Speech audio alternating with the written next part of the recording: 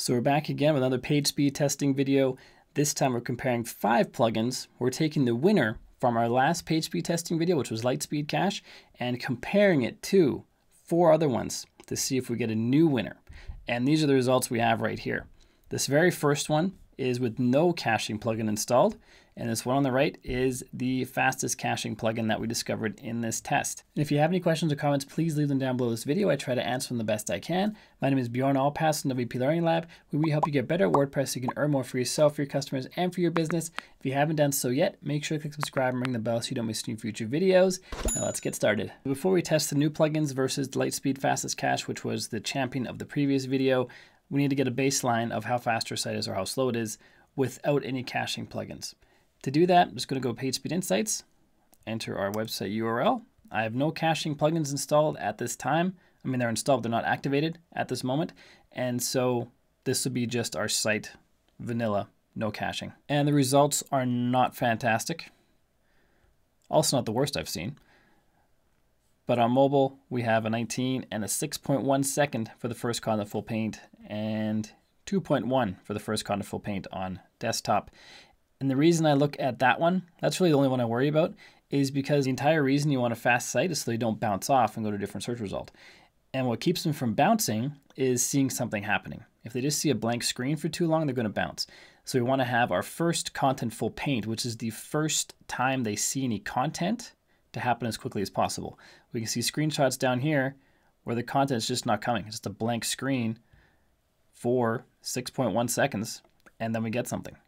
That's a long time. We want to have stuff showing up as soon as possible.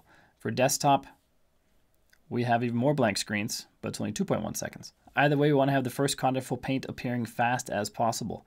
So the first plugin we're going to try out is W3 Total Cache. I have it installed already. I set it up already. All I'm going to do is activate it and test it. I can make separate videos for each of these plugins, how I set them up. And basically what I did is I ran the most strict caching I could. So if there is the ability to defer JavaScript, I would. Defer CSS, I would. Combine JavaScript and CSS, I would do it. Minify HTML, I would do it. Every single setting that allows us to make our site faster, I just turned on. Then I come back out to the site and I would refresh and test it to make sure it still works. And caching plugins often add a file that's named this. Different plugins will add the exact same file to your hosting account. W3 will allow us to just remove it. I'm just going to say yes, remove it for me.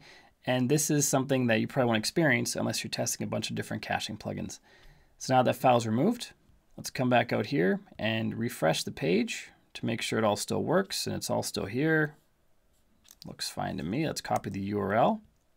If there was a problem with the page, say the images are all wacky or the spacing's gone or the entire thing is white, but just a blank page, then I go back into the plugin and I choose different settings. Right now I'm on the strictest settings. Every single caching setting I could turn on for W3, I turned on. And then if it broke something, I'd go back and turn those off. So we have a functioning website and then I test the functioning website. As it stands right now, this website is just fine. So let's test W3 Total Cache. And if you're finding this tutorial helpful, click the like button because that helps this video show up for more people on YouTube so we can spread the knowledge and help more people with this information. So make sure to click like if you like this video. And we're at 34 and 3.6. That's almost half. It was 6.1 before for mobile. Now it's 3.6 and we got an orange square. So that's a good start. Under desktop, we're at 89 and 1 second. That's pretty solid. And while I paused the video while this was running, I tested this 3 times in 3 different tabs and I picked the best result that I got.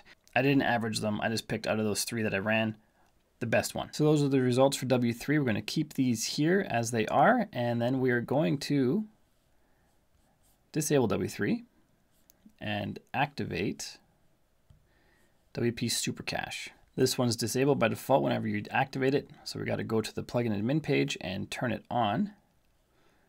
Caching on. There are not very many settings for WP Super Cache. So when I make the video showing the settings for WP Super Cache, there won't be much going on.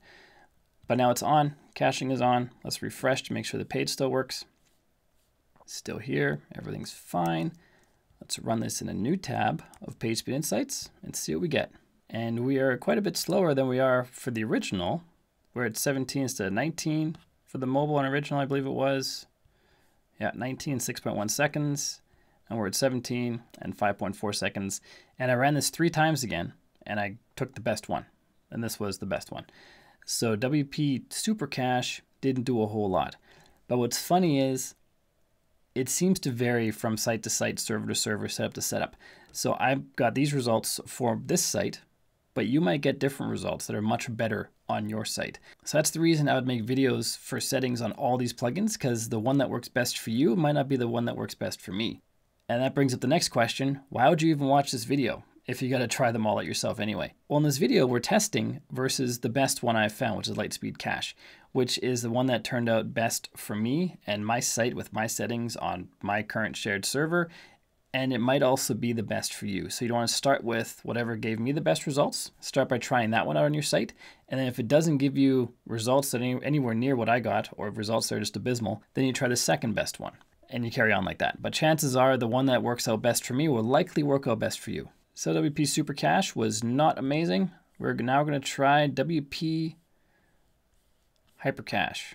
Where am I going? Plugins. Install plugins. Let's deactivate WP Super Cache. And let's activate Hypercache. This plugin is kind of scary to install. It's not been updated in 2 years, but I found it when doing a bunch of research on the best caching plugins, and this one came up. So even though it's super old, I'm still installing it on a live site and hoping it works and doesn't break anything. It appears to have worked just fine on the homepage. But this is not one I'd recommend installing unless the results are amazing. Then you try it out. But if the results are just then Hypercache might be one to avoid because it hasn't been updated in so long. We got 25, a higher score, but a much slower load time at 7.7 seconds. And on desktop, we're 2.8 seconds. So it's still not great. Still not something you want to have on your site, at least on my site with this test. So the last one we're going to try today is Auto Optimize. Let's go to Plugins again and turn off Hypercache and turn on Auto Optimize to see if it can give Lightspeed a run for its money. Come back out to the site, refresh, make sure everything still works. And it appears to be working just fine. Let's run this one. Well, these results are definitely heading in the right direction. We got a 38 for mobile and a 3.2 seconds, which is nearly half, nearly twice as fast as with no plugin installed. And on desktop, we have an 84 and a 0.9 seconds. So it's loading under 1 second with Auto Optimize. That's pretty legit. So now we're going to compare these to the reigning champion, which is Lightspeed Cache.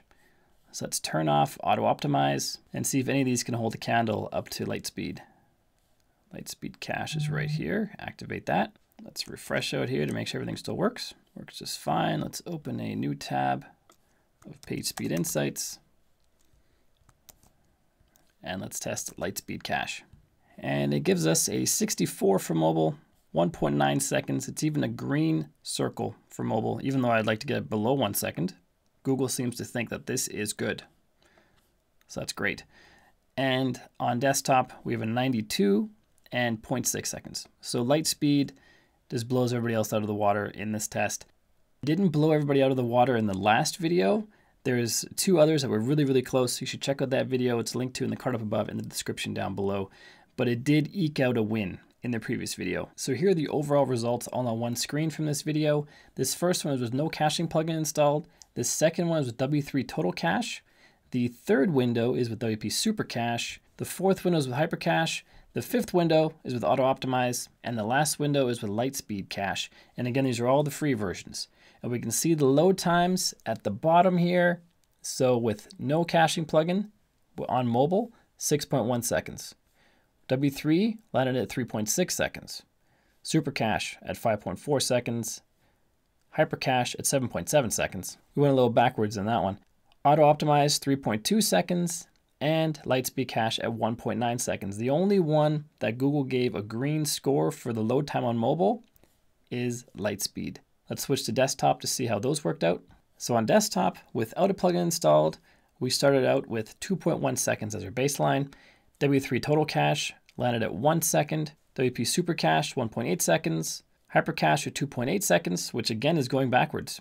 It's slower again than the initial without a plugin installed, without a caching plugin. So that's not great. And Auto Optimize at 0.9 seconds, which is fast. That's the only other plugin that landed a green score for page speed. NWP Lightspeed Cache, 0.6 seconds. So Lightspeed Cache blew all these ones out of the water. In the next video I'm going to test Lightspeed Cache against some other plugins, including NitroPack. And I think NitroPack might be able to outdo Lightspeed.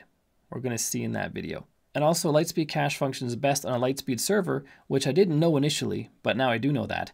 And I don't have a Lightspeed server. I'm with SiteGround, which is a regular server, regular non-Lightspeed server. Hosting companies like A2 offer Lightspeed servers, and it could make Lightspeed Cache even faster. So I'm going to have to try that out in a future video, especially if NitroPack beats Lightspeed on SiteGround. We're going to have to try Lightspeed on A2 to see if it can then beat NitroCache again. By the way, 0.6 seconds is a pretty good load time on desktop, and 1.9 is pretty good on mobile. I like to be a bit faster, but that's what we get. And Google even gives it a green score, so it must be good enough for Google. And I have another video that builds on top of the Lightspeed Cache speed increase. It's one where we clean up assets that don't need to be loaded on pages, but do load. WordPress loads things everywhere, but you don't need to load them everywhere. So you can turn off individual things you don't need on specific pages, and that makes those pages load faster. So I've got that video in a card up above and the description down below, so make sure you check that out, and check out the previous test we did where Lightspeed was going up against SG Optimizer, WP Rocket, and WP Fastest Cache to see what the results were of that. I can tell you right now, the scores were much closer than this one, and Lightspeed barely beat out two of the other ones. So check out that video. It's linked to in the card up above and the description down below as well. And next up, check out this video right here, which is the one I referred to in this video, which was the originator. It's where I compared 4 plugins to see which one speeds up Elementor sites the most. And we found a winner, as you know, but we also found 2 others that were very, very close that you might want to look into. And that's part of my WordPress Speed Up playlist. So if you want a lot of videos and a lot of information on Speed Up WordPress, check out that playlist as well. You'll see it when you click on that video. If you haven't done so yet, make sure to click subscribe, ring the bell so you don't miss any future videos. My name is Bjorn Allpass in the WP Learning Lab. Until next time, keep crushing it, and I will see you in the next video.